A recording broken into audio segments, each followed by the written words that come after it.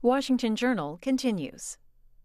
Warren Farrell is our guest. He is the co-author of a book called The Boy Crisis, also serves as the chair to commission to create a White House Council on Boys to Men. Good morning to you. Good morning. When you say crisis, how do you define that? That's a very high bar for me. I don't like words like that. So boys are doing badly in every single academic subject, including reading and writing, which are the biggest predictors of success, in all 56 of the largest developed nations in the world. But boys are doing especially badly here in the United States. There's not a good preparation for boys who are less academically inclined. Vocational education has been cut back. So boys are often dropping out of high school, become discipline problems. They have no sense of purpose. They start getting into drugs. And then when they drop out of high school, more than 20% are unemployed in their early 20s, which is 5 times the national average. And so boys are doing very badly mental health-wise. The suicide rate for boys and girls at the age of 9 is equal. But between the ages of 10 and 14, it becomes twice as much for boys.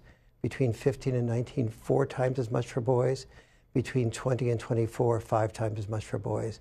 And so you don't see those type of trends amongst girls then as well, or this is specifically a boy issue? This is a boy issue. Actually, boys' life expectancy has for the first time gone down. Girls has remained the same. So girls' life expectancy isn't doing as well as we want either. But what I found is that I started looking, what's the common denominator of all the developed nations? And the developed nations allow permission for 2 things, for divorce and for being able to have children raised without dads. And the boy crisis, I found, basically resides where fathers do not reside. So as far as when did you think this was, when did you get a sense of this was a problem? When was this an emergency or a concern of yours? Yeah, one of my previous book tours, I was getting Japanese teachers coming up to me and saying, you know, I'm having more problems with boys in my class than the girls. Canada, Australia, the United States, I was getting the same types of questions, especially from mothers and teachers, but teachers were seeing it in the larger picture. You know, schools were saying, you know, most of our honor students in our honor society are girls, not boys. But people were saying, well, you know, boys are still, you know, largely the heads of companies and things like this. So what's the big problem? But boys were also the great majority of the homeless, the great majority of the people dying from drug overdoses and opioid crises. And so, yes, males were sort of a certain percentage, a small percentage, were rising to the top. But I found that the people that were rising to the top were, to the large degree, the people that were the happiest, the good fathers. They were children that were raised, that had a lot of father involvement. Now, girls are suffering from the lack of father involvement too, I found. But they suffer the boys and girls suffer in about 70 different ways from the lack of father involvement. But the girls tend to suffer in slightly different ways and not as severely. The boys are more likely to commit the suicide, the drug overdoses, the withdrawal, the addiction to video games, the addiction to porn. Those are more boy things. And there's, as I said, 70 major parental nightmares that happen with the boys and girls that don't have the father involvement. We've divided the lines when it comes to this topic. If you're a parent and you want to ask our guest questions about his findings and his research, 202-748-8000. All others, 202-748-8001. When you do your research, and especially as the term is used in the common day, what do you think of the term toxic masculinity, and how does that factor into your research? Yeah, it's very complex, toxic masculinity, meaning that masculinity has a lot of toxicities. But the reason it has a lot of toxicities is not because of male privilege, as is often assumed, but rather because males have historically made sacrifices to risk basically, historically, to be a male, you had to be trained to be disposable in that generation's war. And so to be disposable, you had to disconnect from your feelings. You had to say that other people, serving the country was more important than surviving. Or you had to be a sole breadwinner in the old days. And so to be a sole breadwinner, you had to quit your job as a musician or as a teacher and do what you needed to do to raise your family rather than do what you wanted to do. So instead of it being male privilege, it was really a type of male sacrifice. And so out of that came the toxicities that you had to do to sacrifice yourself. And so now this is the first time in history we have 2 problems. One is we have a purpose void. The old senses of purpose aren't there for boys like they used to be. And that's bad news and good news. Bad news is a purpose void. The good news is that it gives boys an opportunity for a new sense of purpose, to be human beings rather than human doings, as we've always had to be. And so this is an enormous opportunity, but boys that have a purpose void and a dad void don't get directed to be a good role model for their and their testosterone is often channeled destructively by not being channeled constructively. And those are the boys that are mass shooters. Almost all our mass shooters are dad-deprived boys. They're almost all the prisoners are dad-deprived boys. And the ISIS recruits I found are usually dad-deprived boys. Or among the small percentage of ISIS recruits that are girls, they're dad-deprived girls. And so there were 10 causes of the boy crisis I found, but more than any other single cause was this lack of dad involvement. For those categories that you just listed, and what do you base that research on? Where are you pulling those numbers from? Yes, the research on the ISIS recruits was from 3 female sociologists who studied ISIS recruits. The research on the mass shooters, it was research I did myself. The research on the male prisoners from speaking to a lot of judges around the country, and also when I ran for governor of California, I spoke with a lot of prison populations, and the administrators were all saying to me, yes, more than 90% dad deprivation. So that dad deprivation, it's the failure of some type of imprint of masculinity as seen through a father example pressed onto a boy or put onto a boy? Yeah, really good question. It's both imprint and then it's also a lot of the dad-style parenting and mom-style parenting are very different. So dads are far more likely, for example, to roughhouse, but that roughhousing creates a bond. And the roughhousing, usually dads are pretty good about when say Johnny pokes Jane in the eye with his elbow. Dad will say, sorry, end of roughhousing if you do that anymore. But Dad will usually give the child a second chance to do it well. And when the child gets all caught up in the emotions of the roughhousing and doesn't do it well, then Dad will usually say, sorry, no more roughhousing tonight. So the children are learning to think of their sisters or brothers' needs, because if they don't think of their sisters or brothers' needs, they lose the roughhousing. So that begins the process of empathy. It also begins the process of knowing when am I pushing too much and when is not enough. And so that teaches them the balance between being assertive versus being aggressive. So to mom looks at the dad doing the roughhousing, and the mom says, God, I feel like I just have one more child to monitor here, and because dads don't know what they're doing that is of value. They don't know that it's leading to empathy. They don't know that it's leading to assertiveness, and they don't know that it's leading to good social skills that lead those children to be able to have more friends, less depression, be more involved. And they also don't know that they're creating, through the boundary enforcement, they're creating discipline. And when boys and girls have dreams, but they don't have discipline, those dreams become constant disappointments. And those disappointments lead the boys and girls to sort of feel like, I can't really dream again because every time I've dreamt in the past, I've been disappointed, and they become very withdrawn and very ashamed of themselves. The book is The Boy Crisis. It's co-written by our guest Warren Farrell alongside John Gray. You can ask questions again for you parents, 202-748-8000. For all others, 202-748-8000. When we have calls lined up for you, we start in Santa Cruz, California. This is on our parents line. We'll hear from Yasmina. You're on with our guest. Go ahead. Yeah, I'm a single mom, and my teenage son is really struggling in a lot of the areas that your book talks about, and almost all the single moms that I know where the father's not involved are having the same thing. So I have a couple of questions. One is, what is so important about fathers and their role, and what can a single mom do? Yeah, well, all right. There's 2 very important questions. The dads bring a lot have what I call a dad-style parenting that is very different from mom-style parenting. There's about 7 significant differences. I think the most important of the differences is the boundary enforcement difference. So dads are far more likely, but moms and dads both set boundaries pretty much the same way. Both moms and dads say, sweetie, you can have your ice cream when you finish your peas. Children test boundaries the same way. They say, you know, okay, I had a few peas. Can I have my ice cream now? And moms, but the difference is in the way moms and dads tend to enforce boundaries. Moms tend to think, okay, we've had a tough day. Maybe we've divorced. I feel guilty about the divorce. The child doesn't have the father around very much. I'll tell you what, sweetie, have maybe these 20 more peas, then you can have your ice cream. So the child's able to negotiate a deal. So then the child realizes, okay, I can have the 10 peas, and then I'm going to negotiate having the ice cream.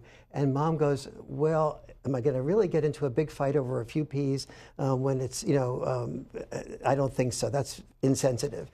So the child goes away learning that whatever mom says, I can negotiate a better deal. With dad is much more likely to say, and sometimes roles are reversed here. Dad is more likely to say, you know, the deal is you have to finish your peas. And so, and the child will go, oh, you're so mean. Mom's not like that. And dad would be more likely to go, you can continue whining and there'll be no more ice cream tomorrow night or tonight. And so dads tend to go, so with the dad, the child tends to realize, I have no option but to finish the peas. So what the child is learning with the dad is postponed gratification. The boundary enforcement that the dad says you can't manipulate a better deal leads to postponed gratification. It also leads to, I think, the research that finds that when children are raised predominantly by dads, only 15% have ADHD, whereas children raised predominantly by moms, about 30% have ADHD. And one of the reasons is because the children raised predominantly by moms learn that they don't have to focus their attention on doing what they need to do. They focus their attention on doing how to get that better deal. And now the important thing here is, you said, what can single moms do? Single moms, all these things single moms are very capable of doing. Reinterpreting love as giving children that boundary enforcement and not allowing them to negotiate a better deal.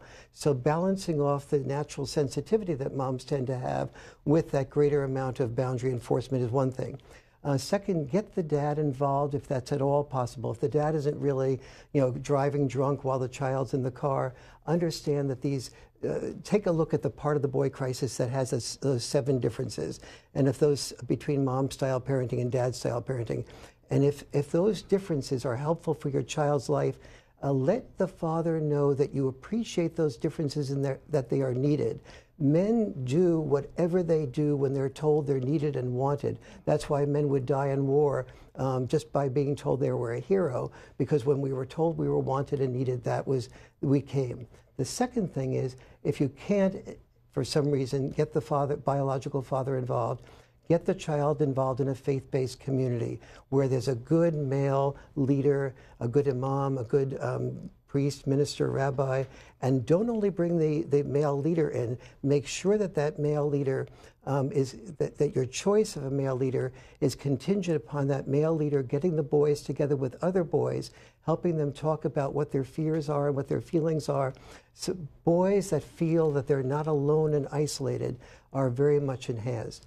Second, get the children involved in Cub Scouts and Boy Scouts. They are shown to be very good ways of developing the best of masculinity without the worst of masculinity. Get the boys involved in a lot of sports and activities, not only team sports, but also pick-up team sports, where boys have to create their own rules and learn how to negotiate friendships. With all those parenting qualities you listed, why ascribe those to gender? Why can't they be universally present in a mom or a father? They mostly can be. They just don't tend to be.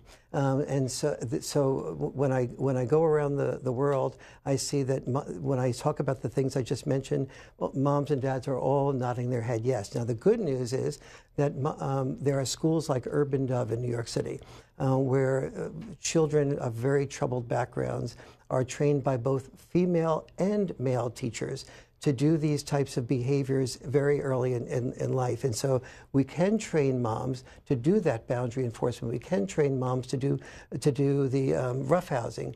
We can train moms to develop postponed gratification. And conversely, Dads can be, they can say, okay, if you fell down on the skis and you're feeling the pressure to join the ski team, you don't necessarily have to join the ski team, something that a mom is more likely to do. So all of these roles, the good news is the roles are able to be adopted by both sexes, but both sexes have to be mindful and conscious of the different qualities that mothers and fathers tend to bring to parenting. Let's hear from Michael in Randallstown, Maryland.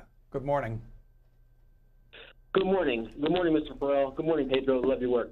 Hey, so the question I have is, my wife and I lived in the same home for the first 10 years of my daughter's life. And now, for the last 4 years, we're separated. My daughter lives with her mom in Richmond. I live in Baltimore. As my daughter reaches her height, she's going into 9th grade next year. As she goes through this stage of her life, top 3 things that I need to look out for, that I need to try and do being away, living in Baltimore, her being in Virginia. Give me some guidance here. Yes. First of all, is there any way that you and the mom can figure out a way to get within about 20 miles drive distance from each other? He's already hung up. I'm sorry about that. Oh, okay. So if there's a way that you can get, so if there's a divorce or a separation like you're talking about, there's 4 things that are really helpful. One is that the father and the mother really have about an equal amount of time with the children. Children that don't have equal time with the fathers and the mothers tend to not have the benefits of hangout time. When children, especially boys, when they don't have the benefits of hangout time, they don't express their feelings as fully. It's hangout time when you pick up a kid from soccer and you say, how did the soccer game go? And most boys will say, okay. But you get around the refrigerator and he's doing homework and you're just sitting out there hanging out with him. And eventually he says, Dad, if the coach had you as a goalie last week, but not this week, and you did really well as a goalie last week, why would he ever not have me back to be a goalie the next time? And then you start talking about and if you're there, listening to him and letting him open up, it's that hangout time that allows him and a daughter also to have feelings of being able to share their emotions. So equal amount of time with mom and dad is very important. The second thing that's important is that the child not feel that there's anything that they don't hear any bad mouthing from mom to dad or dad to mom. And bad mouthing doesn't just mean words. It means like if the child is saying, I had a great time at mom's, and the dad is going, let's change the subject, or just giving bad body language, the child learns to shut up about the good experiences it has with mom. So no bad mouthing is number 2.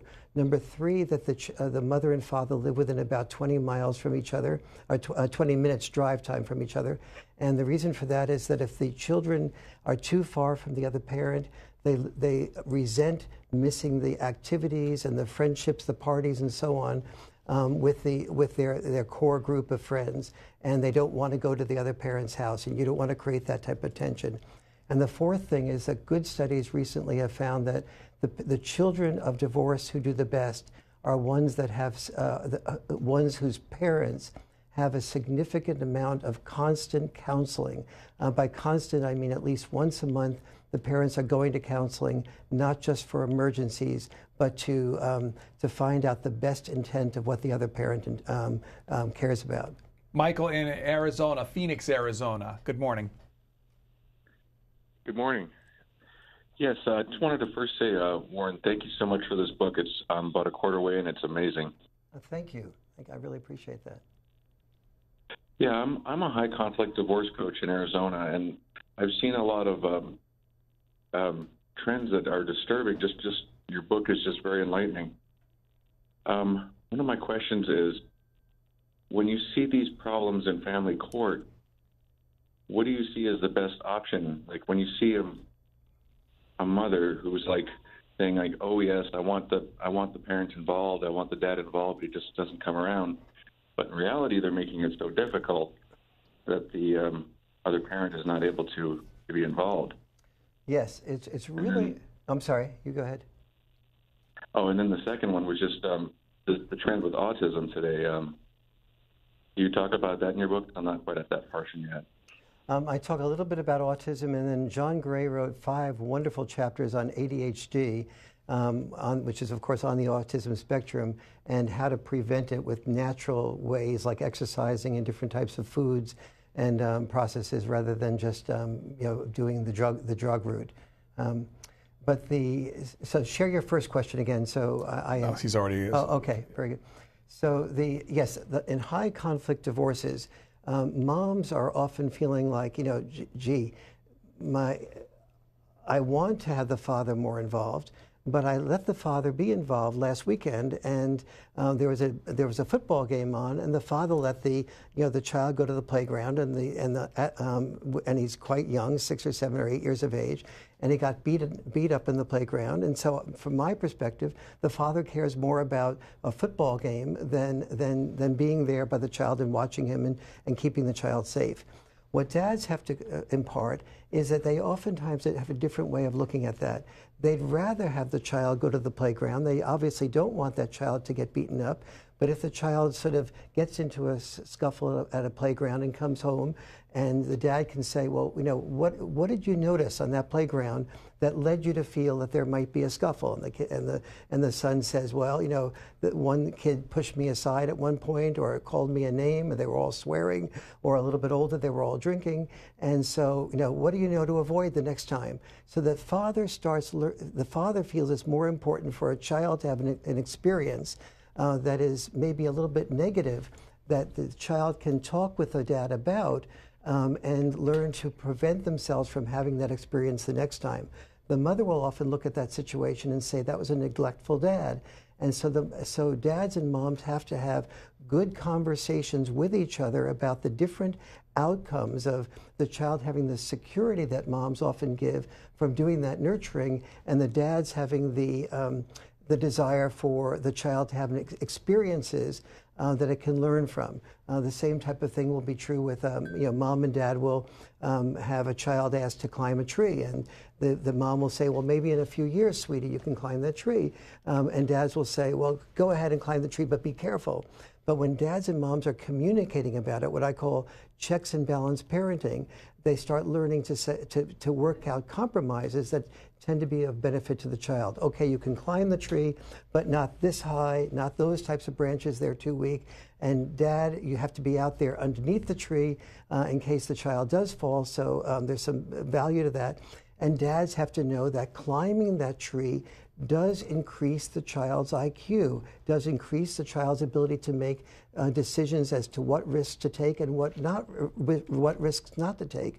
Dads have to do reading about the contributions of dad-style parenting so they can lovingly explain those contributions to moms, so moms just don't think that the types of risks that dads prepare children for are just sloppiness or laziness on dad's part. You write about something called gender liberation, just to read you a couple of lines from the book, saying, to the degree which our sons become as free as they wish to be, as our daughters are, is the degree to which we will have taken a huge step from women's liberation to gender liberation. This requires not a women's movement blaming men, nor a men's movement blaming women, but a gender liberation movement freeing both sexes from the rigid roles of the past toward more flexible for the future. Can you expand on that? Yes, I think one of the great contributions we have that we're looking forward to is we have this enormous sort of statements about male privilege, male toxicity, and so on. And we have to start seeing that from a boy's, what is there the best? What is the best of what we had in the past? The willingness to tough it out, the willingness to take risks, the willingness to explore. These are good things that men learned. But taken to their extremes, they all become toxic.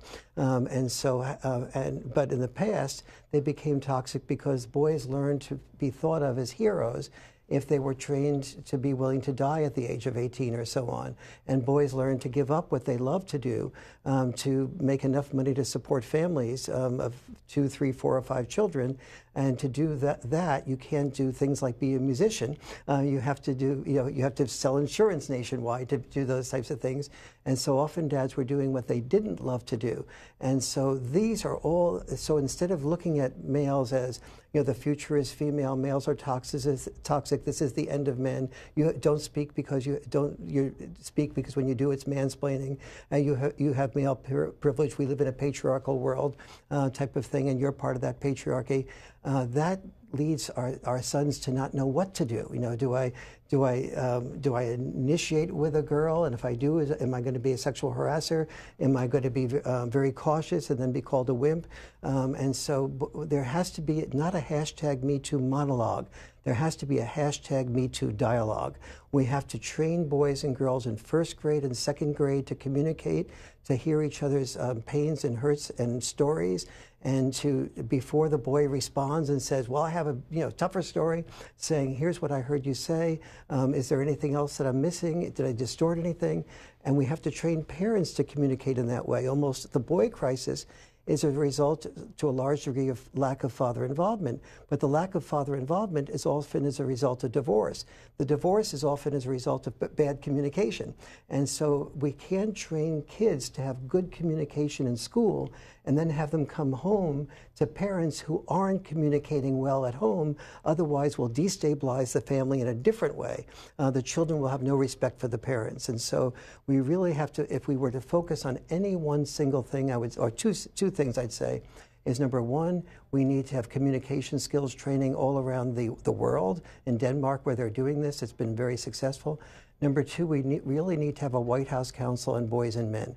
A White House Council on Boys and Men would say, here is an opportunity. We are saying that boys' issues are a problem, and that boys have an opportunity to have less rigid roles, just like girls have had an opportunity to do that. I was on the board of directors of the National Organization for Women in New York City for 3 years, and I have and always will support a large range of roles and opportunities for girls, but we need to have the same for boys as well. How did they react to some of these findings, those you served alongside? Yes, well and poorly. Well, in the sense that a lot of feminists do understand the value of gender liberation. There's a group getting together. The largest feminist conference in the world is happening on June 3rd and 4th. And they are talking about a UN study that found that girls and women will not make progress until boys and men also make progress. I was good friends with Betty Friedan and Gloria Steinem for many years, and Betty used to and wrote in The Second Stage exactly this. And Gloria Steinem used to say, what the world needs is more women at work and more men at home. And we do have to create a world that is liberated enough to be able to have women at home, women in the workplace without any problems at high levels, and men to be full-time dads and to be what I call father warriors, to overcome the social barriers of being ostracized if you're a full-time dad, and recognizing that some men are more oriented toward nurturing and are wonderful dads, and to know that children brought up by men predominantly while the mother is working and coming home, those children grow up extremely well. Let's hear from Dwayne in Chattanooga, Tennessee. Hey, good morning to you both. Mr. Farrell, I met you at the NARMI conference a few months back, and worked with Julie Baumgartner at First Things First here in Chattanooga. Good morning. Good morning. We have a Dads Make a Difference program where we bring in, today we'll have about 20 dads. We'll have a few this morning, a few this afternoon. And in this group, we talk about things that are in this book alongside bringing together judges, magistrates, DAs, attorneys, those that deal with visitation and custody, teaching these guys how to get custody versus visitation. I was wondering if you could touch on that a little bit with the 50-50 parenting and the importance of 50-50 parenting versus visitation. Absolutely. And let me just say this. and just talking, we do some footwork and with this book and some of the other things that we're trying in our community. And some of, talking to ladies about this book is just as impactful as talking to men. I found one young lady said, this information is like medicine to me. Okay. And you see guys getting houses, you see guys getting their parental rights, and you see guys just stepping up to the plate based on this information that they're getting through our organization and your book. Dwayne, thank you. We'll let our guests respond. Yeah, I'd say of the four things that are really essential if there's a divorce or children growing up well, of those four things, the parenting time, an equal amount of time with father and mother is so important.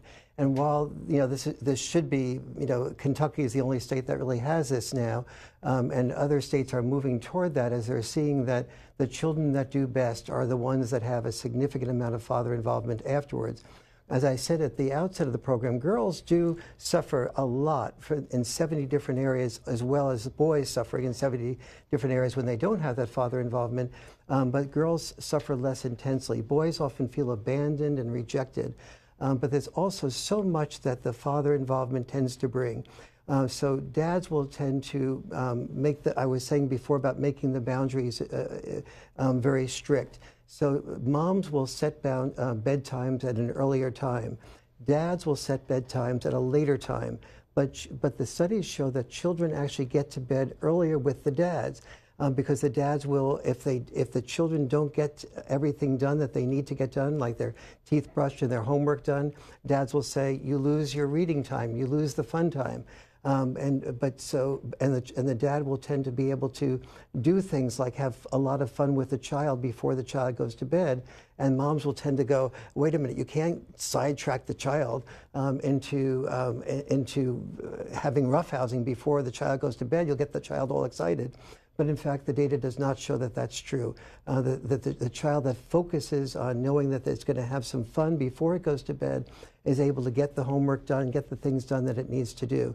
So the main thing that needs to happen is that dads need to do their homework and understand why they're valuable. The second thing that needs to happen is there needs to be a new change in the culture. Just as we said 50 years ago or so, that we want and need women in the workplace. We need not just physical beings called women. We need women in the workplace because their values, their orientations, some of their skill sets will tend to be different, and that when we have men and women together in the workplace, there'll be an optimal outcome for that. The same thing is true with dads at home.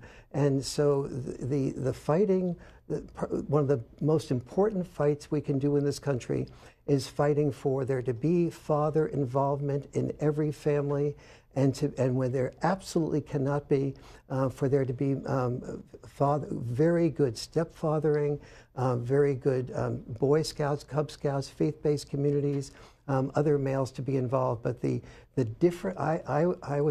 stepdad to two daughters.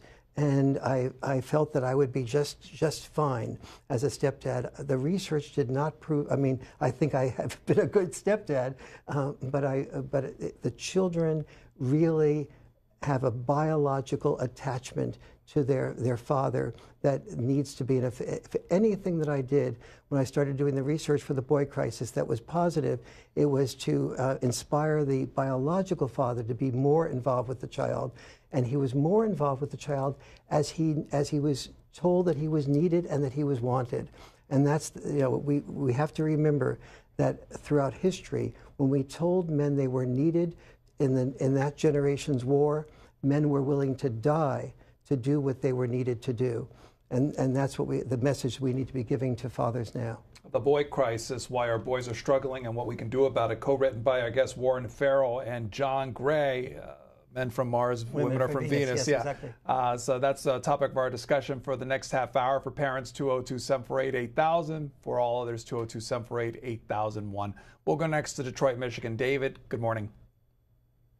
Thank you, Pedro and Mr. Farrell. I am going to find that book. I'm going to read it. One thing I want to say, You said you hit upon a number of different issues that I had always thought about. One, because I think that as a rule, boys are pack animals, and we cleave to being in teams and packs, and so that's why I believe, in order for us as the antidote, in my opinion, is that the more boys that are included in some type of sport in junior high or high school will make the difference between them going off and finding gangs and other antisocial behavior. So what do you think about that? Yes, Yeah. Sports are really, first of all, a father is very important because in the old, there's a purpose void that I talked about at the outset of the show of boys not having their old sense of purpose. And if you have a purpose void and a dad void combined, boys have no place to channel their testosterone. So their testosterone tends to get channeled destructively.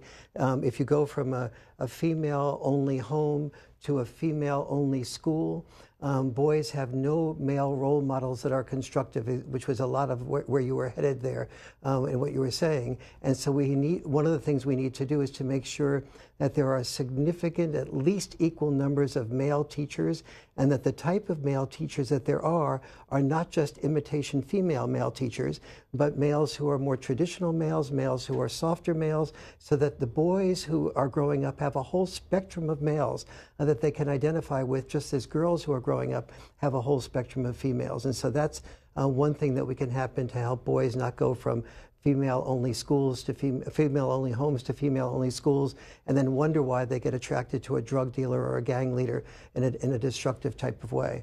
And so you're absolutely right. The father involvement and the sports is what you mentioned. Sports is very important, not only for boys but also for girls. And there's three types of sports that are what I call in the Boy Crisis book the liberal arts of sports that are really very important for your child to master. One is individual sports like gymnastics. The other, even though there's a team element to it. Number two is team sports like soccer and volleyball and so on. Number three is pickup team sports. Pickup team sports, as we've been worried about children being safe, have gotten dropped out of our culture. And that's a very important part of the process of training our sons and daughters to be entrepreneurs. We need to encourage our daughters also to be in pickup team sports because girls oftentimes don't take the risks as easily as boys take. They don't start things from zero. And pickup team sports teaches you to go up to somebody that you don't know and say, do you want to join me in, say, basketball? And, if so, do we play a full court or half court? And, are you a type of person who doesn't want any fouling to happen at all? And, are you the type of person that says, throw me the ball just because you want to take the shot and you want to hog it all to yourself? There's so many things you learn when somebody is not supervising you with a set of rules and you have to discover the rules by yourself. This is perfect preparation for being an entrepreneur. Team sports is very good preparation for being a corporate player or a player in an organization. And individual team sports is wonderful for self-starting. So take a read about the functions of each of these, and then moms and dads should be talking together about how they are going to require their children to be involved in these. When I was a step-parent to my very younger children, I wanted to get them involved in soccer, and the children did not want to get involved in soccer. And the mom was, the woman who's now my wife, said, well, they shouldn't have to get involved in soccer if they don't want to. And my response was very different. I said, no, we as parents need to require them to get involved in soccer. They don't have to do it forever, but at least to try it for a year and, or whatever activity they wanted to, that was a team sport. And so it's this type of checks and balance parenting that requires good communication and both mother and father to not respond to a different suggestion by the other parent as criticism and then become defensive. So, if I were to encourage parents to do one thing, it would be to take couples communication courses to be able to hear personal criticism without becoming defensive. That is the single biggest Achilles heel of all human beings, what leads to more divorces, which leads to the boy crisis, more than any other single thing except lack of father involvement. Let's hear from Gwen in Detroit, Michigan. Hi, thanks for having me. And thank you, Mr. Farrell, for coming on. What I wanted to say is I was listening to you, and everything makes sense. And then at first I was thinking, well, a lot of single women who have raised boys or who have college and have made something of themselves, and I felt that I was successful. My mother died when I was years old. My father raised 5 kids. I married, divorced. I graduated from high school and married, and then divorced. We had 2 small children, and I decided to go back to school. That was encouraging. My father did nurture me and give me confidence and everything, and then my children got in trouble, like with they wasn't on. They did have their own families now, but my daughter, she married, and her husband divorced. They divorced. We're still young. She had 3 children, but he was not as supportive. It was like he was trying to. That made her, and I encourage her that she can do well. There's lots of children raised without the fathers. But just yesterday, she was in tears, and she was telling me that her son didn't want to go to graduation at this alternative school. He really wanted to go to his regular high school.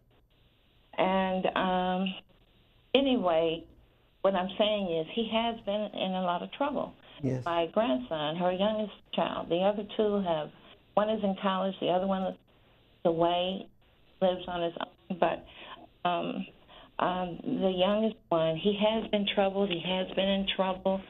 It's been a struggle with him, and his father, just doesn't want to interact. So he puts that wall up if things is not right. But at the same time, he's building his life, moving from house to house, and now, he's got a river. Thank you, Gwen. Appreciate the comment. We'll let our guests respond to that. Yeah, what you're saying is a very, very common pattern, as I think you've already heard me say. The most important single thing that fathers need to hear is, so many fathers, what they tell me is, I feel like when I do things my way, I'm criticized for doing it by my way. It's, like I'm too tough on the child because, so boundary enforcement is often interpreted as being too tough on the child. Or the roughhousing is, too rough on the child, having different risks, or the father will want to take the child camping, and the camping is perfectly fine about the child going longer distances than the mother would feel comfortable with, and sometimes the child will get lost or will, in that longer distance, hurt himself or herself, and then that proves to the mother, quote unquote, proves that really is a neglectful father. And so dads really need to share with moms know the value of those things, share that with moms. But moms, if you want a biological dad involved, you need to value him. You need to know how much men respond to being needed, and especially by the woman that they love. There's nothing that drives men more than hearing how they are needed. And if a man feels that each time he does something with the child, he's criticized for it or told he's endangering the child, what he'll do is he'll go off and earn money, because earning money is, he knows that you'll want the money. Everybody will want the money. A new woman in his life, if he's divorced, will want the money. And he's learned that he's more valued as a human doing than he is as a human being translated into a parent. And so that's a whole cultural message that we have to send that is very different than the cultural message we've been sending.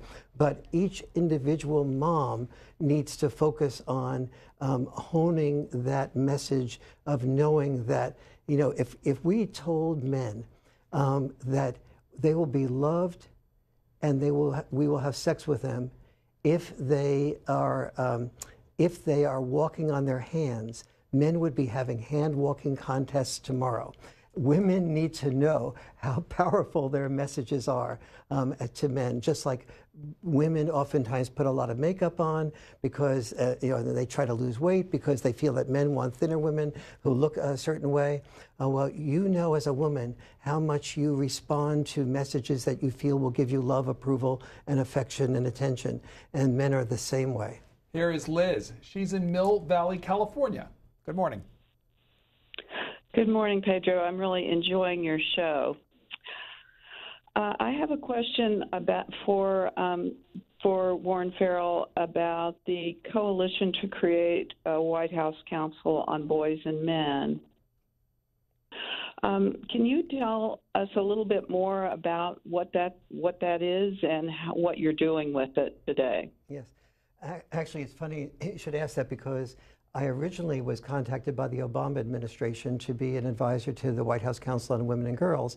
That never actually ended up manifesting, but and I said, of course, yes. But I also felt that it was important to have a White House Council on Boys and Men. So the response of the White House at the time was to create a proposal and to send it up to President Obama. We did that. It stopped just short of President Obama, but we're still fighting today, 10 years later, to have a White House Council on Men and Boys, because there's almost no government commissions that are saying to the country, boys and men are having problems. And they're having problems that are particularly egregious here in the United States. Here in the United States, we've cut back on things that help boys succeed, like vocational education, like recess, like permission to sort of be a bit more rough with each other. And so, and the most important thing is we need to put the fact that boys are having so many problems on the national agenda.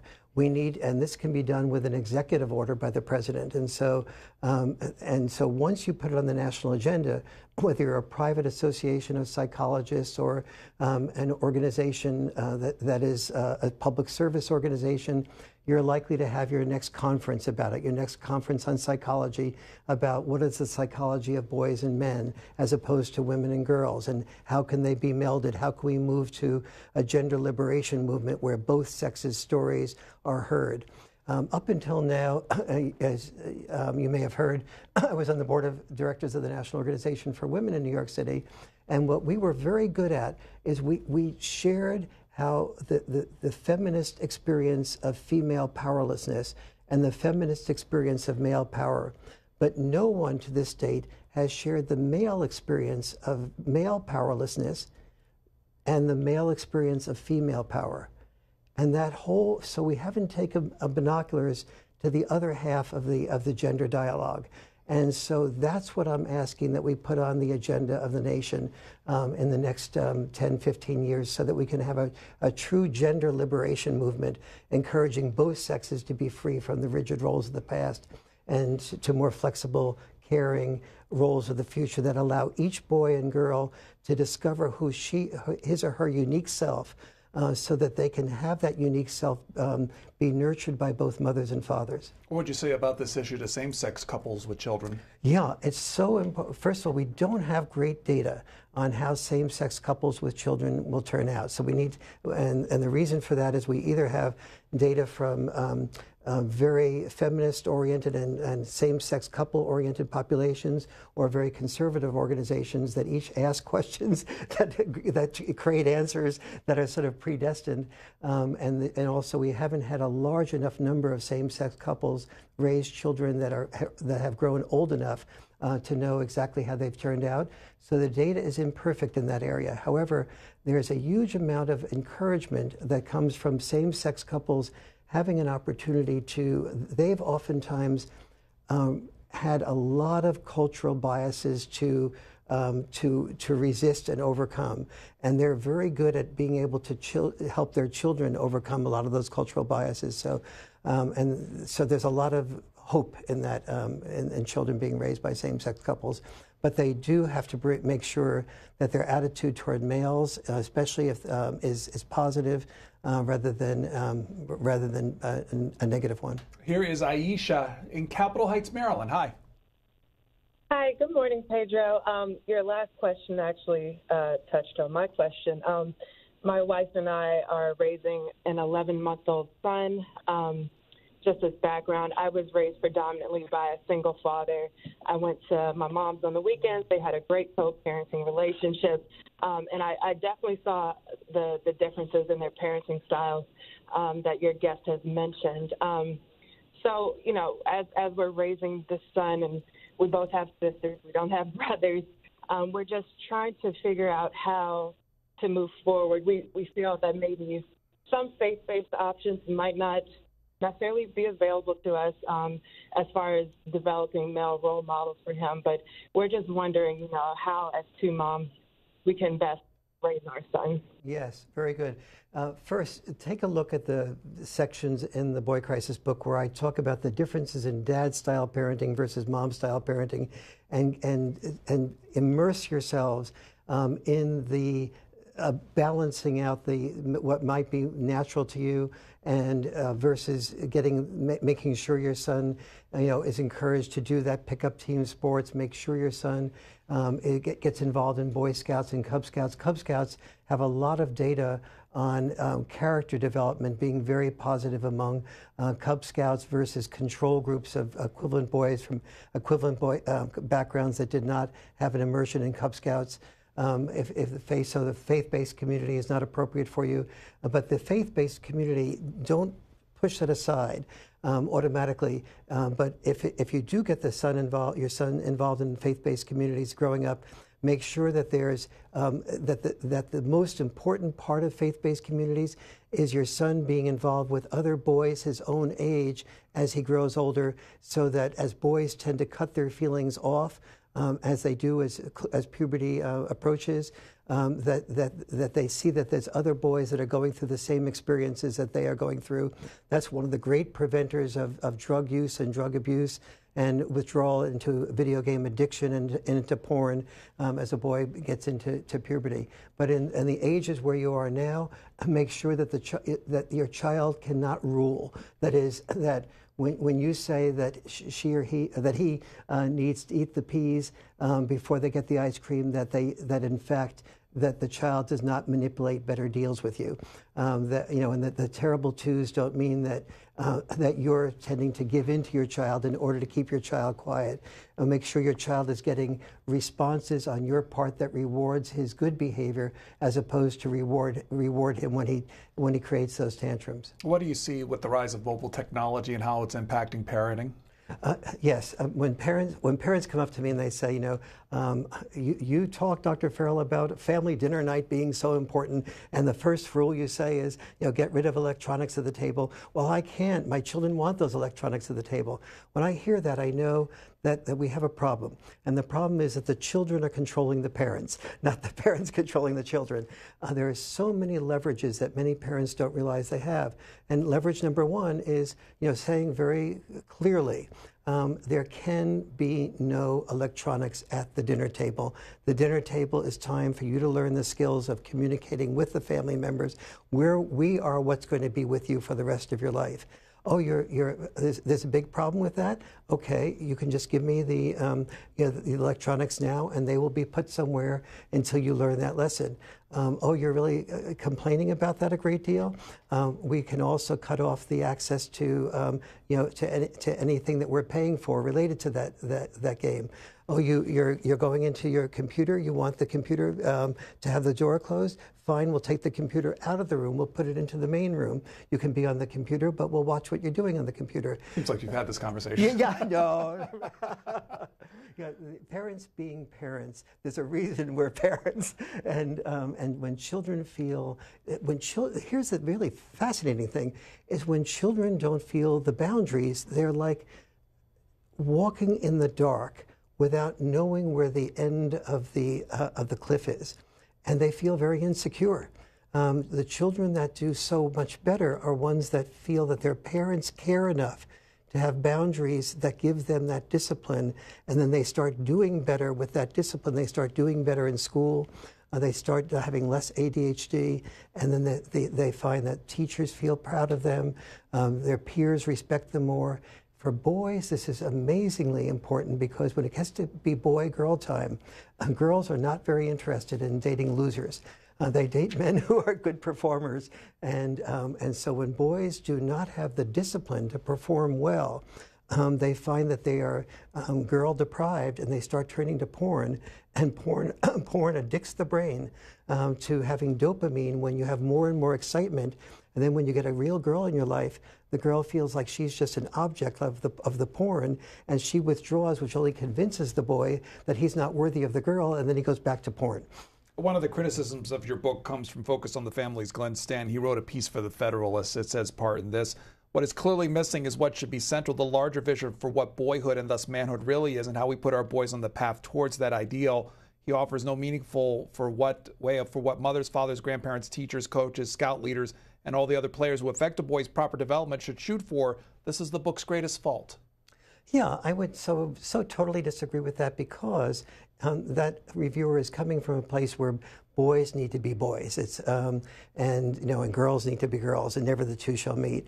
And in fact, I feel that there are boys that we need to reward for being like boys, and we need to teach them how some of those skills, like being able to tough things out and being able to take risks and so on, are necessary. But there's a large variety of boys that are born with many different characteristics. And our job as parents is not to create boys to wear straitjackets of masculinity or to teach boys to be like girls. It's to discover who they are and how it makes them prosper and what makes their personality develop. One of the wonderful things that anyone who's had a parent of multiple children knows is that each child, when you're just a few months old, you begin to see a child's different personality. And your job is to do, as a parent, to help that child's personality be supported, but at the same time watch for where that personality becomes destructive. Because every virtue taken to its extreme becomes a vice. And to us, a soft, loving boy is wonderful. But if he's always soft and loving and doesn't know how to stand up for himself, problem. And the reverse is also true. Having a certain amount of fear is healthy, but having too much fear stymies oneself. And so I feel that the message that I was trying to say in the Boy Crisis book of both parents having to nurture the unique self of each child, but that without the father around, a boy doesn't have somebody to nurture him toward the healthiest adult possible. I felt he missed that point. This is from Roger in New York. Roger, we're running a little short on time, so go right ahead. Good morning, Dr. Farrell. Thank you very much for your book and the other work that you're doing. Thank you. My question has to do with our local problems in our school district, primarily with boys, but also with girls, and that is bullying. It's turned out that bullying is a big issue here, and the recourse that these young men take when they encounter somebody that they don't like or they don't care for is to be very belligerent, and finally the fallback is to say that this is their patriotic duty to make these other students who are not of our culture feel unwelcome. Yes, absolutely. Bullying is a huge issue. So the number one, there's two basic preventers for bullying. One is having those communication training courses in first and second grade, where everyone in the class can begin to see the person, everyone else in that class as a full human being. Basically, bullying is a way, in order to bully, you have to objectify what you're bullying. You can't see that person as a full feeling human being. And bullying, of course, comes from your own internal security that you need to sort of prove yourself better than somebody else, and you pick on somebody to prove that. Second, we know that there's a much less bullying. One of the greatest preventers of bullying is having a significant amount of father involvement, where the boy is able to develop his own sense of self-esteem and being able to develop his own sense of competence. The bullies and the people who are bullied are very similar in personality types. They are both people of low self-esteem, people who often do not do well in school. And they both often feel like victims of different sorts, but the bully will never admit it, whereas the bullied often does. So the solution to bullying is not just to punish the bully. the solution to bullying is to help the boys and girls in first and second, third, fourth grade to be able to hear each other's story, respect each other's perspective, discover each other as human beings. This isn't just theory. In Denmark, where they are doing much more of this, which is the country that is the most advanced in having early childhood communication training, bullying has dropped very precipitously. And so that's, I'd say, the number one thing schools can do. Number two things that schools can do is to get many more male teachers so that the boys that don't have fathers can have good, strong role models of you don't bully, you're not allowed to bully, and to talk about why you feel you need to be a bully, so that because we see that those strong male role models are much more likely to be associated with a decrease in bullying. The book is called The Boy Crisis. It is co-written by Warren Farrell and John Gray. If you want to find out more about the work, the guest has a website. Also with the commission to create a White House Council on Boys to Men. WhiteHouseBoysMen.org is the website. Warren Farrell joining us for this conversation. Thanks for your time today. It's been a total pleasure to be with you. If you